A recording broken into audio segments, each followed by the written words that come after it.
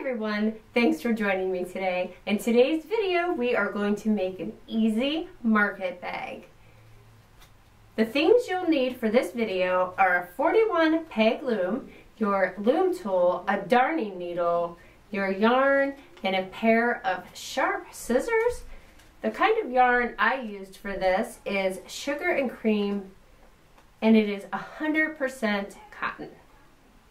Now I also used only one of the little skeins, and I actually show a picture of it once the video starts of what it looked like, but this is what it looks like now because I used most of it. So you can get an idea. It's actually sold in your local craft store for like $1.99. It's really reasonably priced. And I had this yarn on hand because we are not allowed to leave our house or go shopping because of what's happening with the coronavirus. So this is a great way to use the stash that you have maybe laying around. And you don't have to use 100% cotton, but it's just what I chose to use. And I think that's durable material for an actual market bag, which is what I'm going to use it for, to take it to farmers markets, fill it with fruit.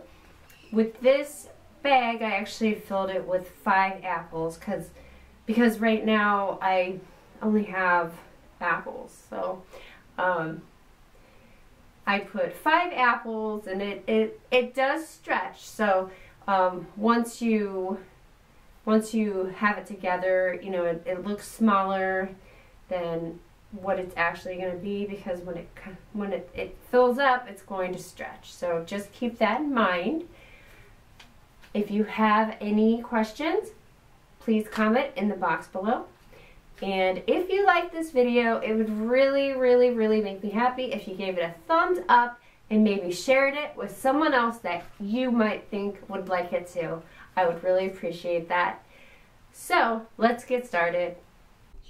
So in this project, we're going to start with the strap. So from the anchor peg, you're going to need 4 stitch markers, whatever you use for stitch markers, and then count from the anchor peg over 8 pegs. So from my anchor peg, I count over 8 pegs, and then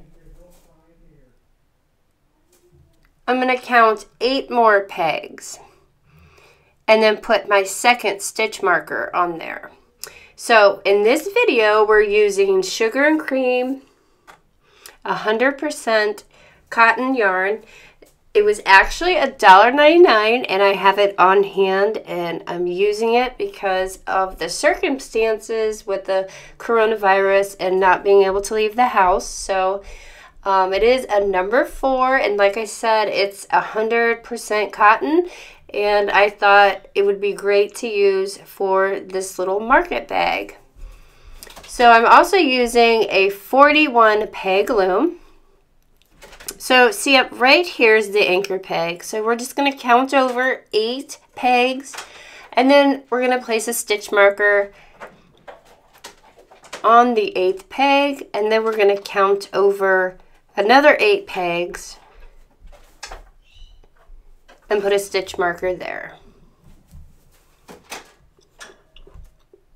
So again, we're going to start on one side, and we're making our purse strap. So we're going to do this on one side using 8 pegs. So we're going to go ahead and make a slip knot, and then we're going to place that slip knot on our first peg. So wrap that around your finger and then pull it through, and then you're going to make a loop. Let's do that again. We're going to take the yarn, wrap it around our 2 fingers, take the string and pull it through to make a loop, and go ahead and attach it to that first peg with the stitch marker on it. And now we're going to do an E-wrap, and we're going to E-wrap on each one of the pegs.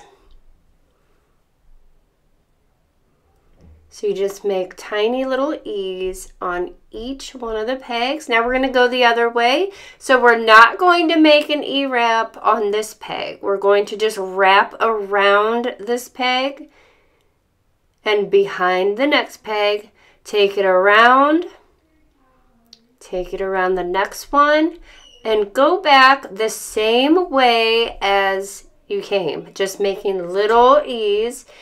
And like I said, you're going to wrap behind that first one. Now we're going to take the bottom stitch over the top. So take the bottom stitch and place it over the top.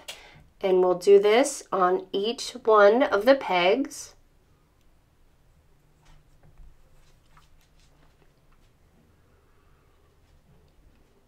And go ahead and push it down just a little. You may need to tighten that first stitch too. That's all right. It's normal for that first stitch there where your slip knot is to be a little loose. Just take it by the end and tighten it a little so it doesn't fall off of the peg. So now we're going to go the other way back. So we're going to do the purl stitch, but we're actually going to skip the first peg. So we're going to start with the peg 2 and we're going to do the purl stitch. So doing the purl stitch is taking that working yarn, placing it underneath the stitch on the peg, and then taking the stitch on the peg, pulling that working yarn up through that stitch, making a little loop. Now we're going to take that off of the peg and we're going to put the loop back on to the peg. And you'll need to tighten it with the working yarn. So again, place that working yarn underneath the stitch on the peg and pull up gently to make a loop. Take it off the peg and place that loop onto the peg, back onto the peg. So we're going to do this with each one of the pegs, working our way back down to the stitch marker. Keep going and I will show you what to do next. On the last stitch, this will be the only time when we do a purl stitch. After this, the last stitch is going to be a U-wrap knit stitch. So now we're going to come back. We're going to skip that first peg and do an E-wrap back to the other stitch marker. So basically the pattern is going to be knit, purl, knit, purl. So now we're knitting off.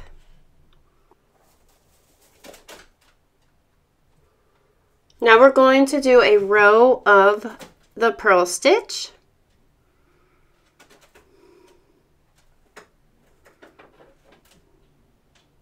So for each one of the pegs, we're just going to do a purl stitch all the way down, except for the last stitch, we're going to do a U-wrap knit stitch.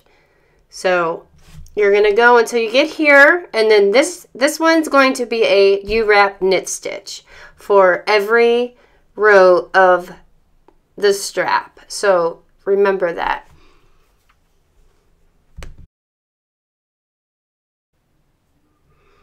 Okay, so I've made some headway here, and this is how your strap should be looking, doing one row of knit and one row of purl. And I'm just going to show you again, now that I've got a long strap, I'm doing a row here of the E-wrap stitch.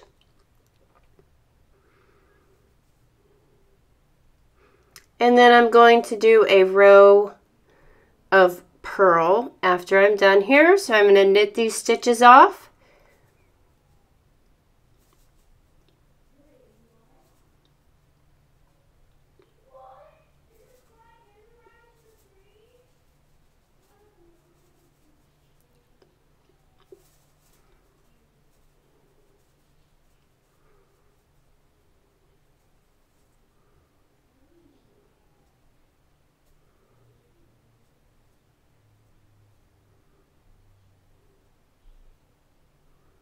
Okay, so now we're doing the purl stitch.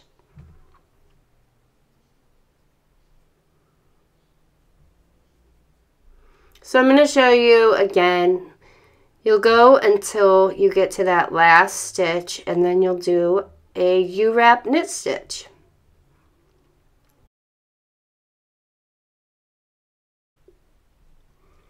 Okay, so for our last row of the strap, I'm going to end with an E-wrap. So that's very important to remember. You'll want to end with an E-wrap for that last row.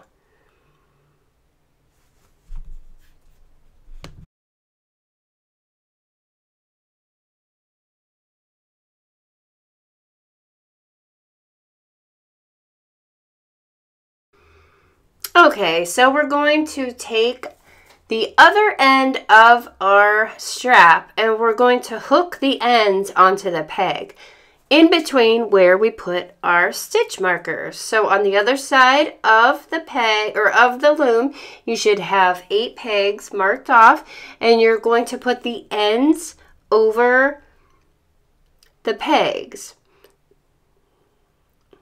So on each one, you're just going to fit the end onto the peg. Just like that.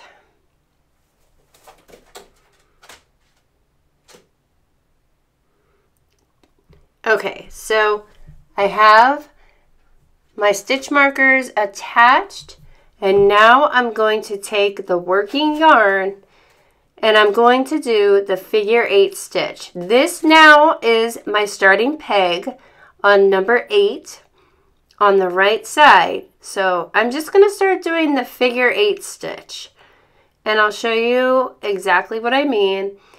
If you've never done the figure 8 stitch, you want to take that yarn, wrap it around, making an 8, and then you're going to take the bottom over the top, just like you would to stitch over. So again, we're going to take where that working yarn is, skip the peg behind it, wrap it around, and bring it back, and then we're going to knit over.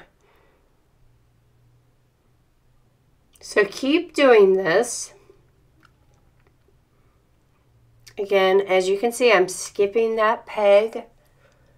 I'm working from the right, like where the anchor peg is, I'm going to the right and working my way around. I usually always start at the right, on the right side.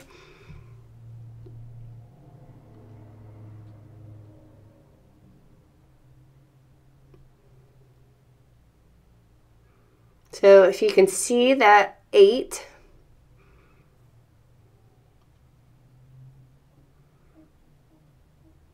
and just continue doing this.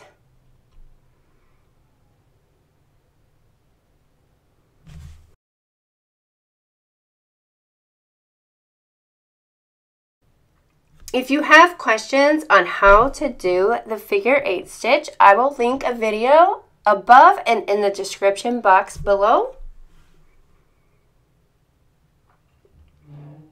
So I'm just going to continue to do this, and this is how I'm also casting on to my loom on the empty pegs. I'm just going to do the figure 8 stitch the entire way around.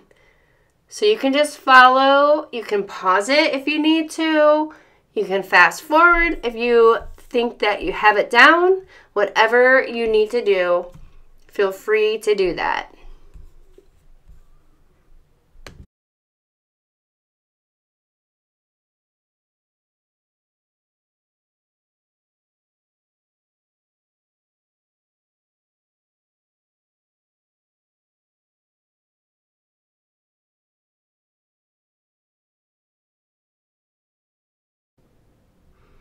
Okay, so now I have gone around, I'm going around the entire loom. I just want to show you again some of the steps that I'm doing.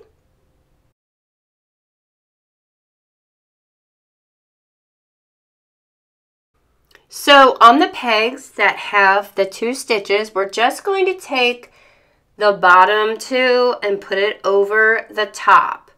So whatever's there, we're just going to take, see the 2 sets, you're going to take that and place it over the top. And this is how we are casting on for our bag. And it's totally normal. You're to take both of these over the top. So there should be 2 sets, and you just take them and slip them over the top.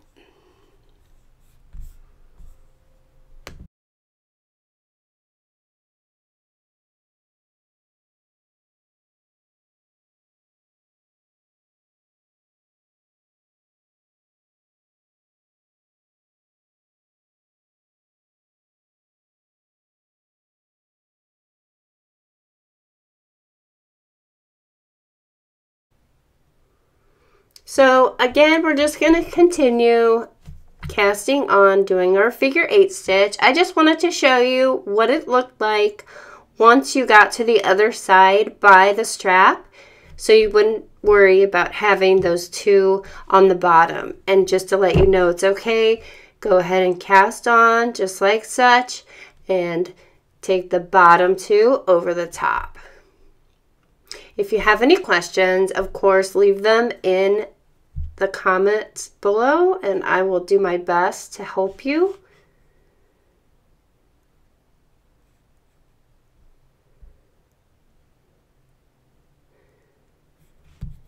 Now once we make it around to the start, we're just going to have the normal figure 8 stitch. So the entire pattern after this is going to be just the normal figure 8 stitch. So keep on going until you get to the stitch that we started on, and then you will be fully casted on. Continue the stitch pattern the entire way around, and you will have a stitch on each one of the pegs, and then we're going to continue doing the figure 8 stitch for the entire length of the project until you get to the desired length of your market bag. So just keep going, making that figure 8 stitch.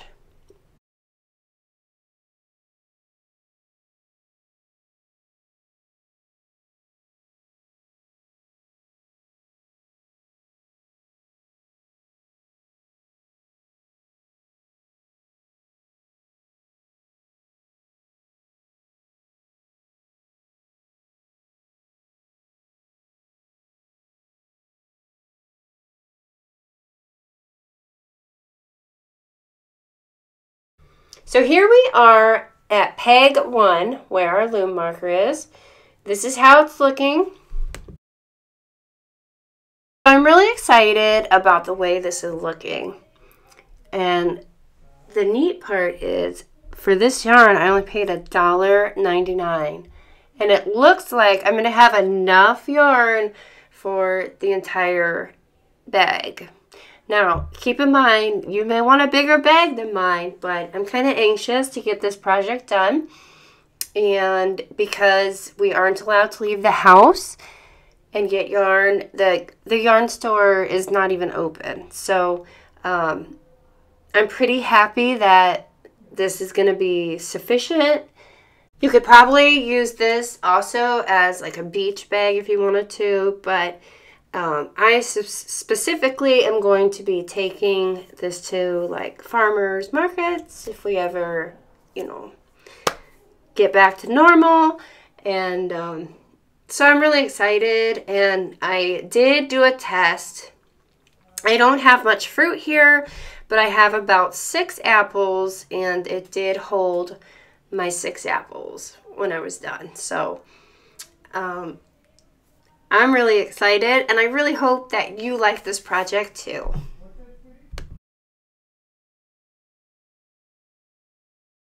So we are done, And now we are going to cast off. So let's just take our last stitch here, and we're going to do our last figure 8.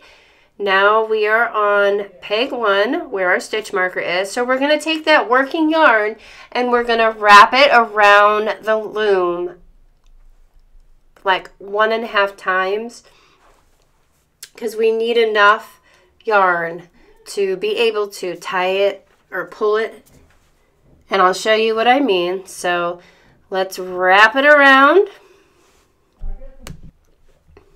Okay, let's give our yarn a little cut here,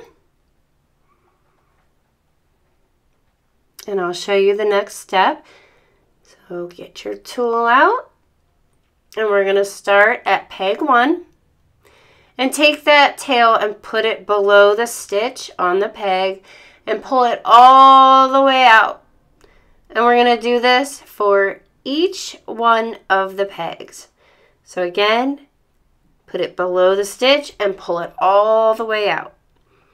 Go all the way around the loom until you get back to peg 1. But remember, you already did peg 1. So once you're at the peg before peg 1, you are good. So continue doing this the whole way around the loom.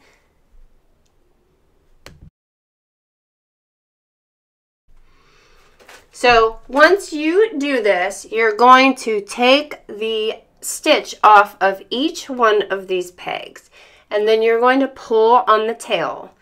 So once you work your way around the loom back to peg 1, you're going to remove each one of these stitches off of the peg. And this is the process of actually removing the bag off of the loom. So like I said, after you do what we're doing here, you're just going to take that loom tool and take each one of these stitches off of the loom.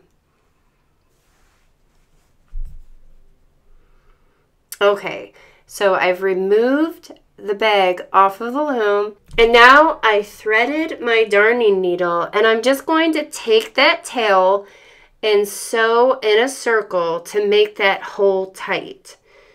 So once I removed it off of the loom, I pulled on the tail, and that's what closes the hole. And now I am sewing up the middle, and that is going to make it tight. Then I'm going to knot it off, and then I am going to thread my darning needle again, sew around,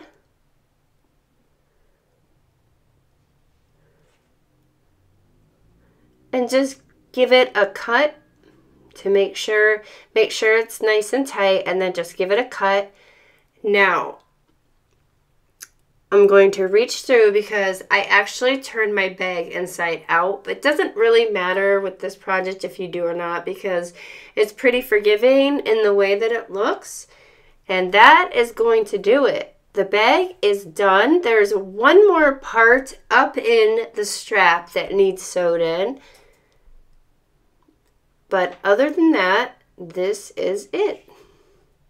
Here's the tail up here.